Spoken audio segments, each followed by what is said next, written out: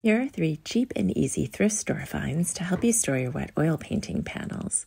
The first is a metal dish drainer. These are especially great for larger panels, and the best part is that you can store them away when you're not using them.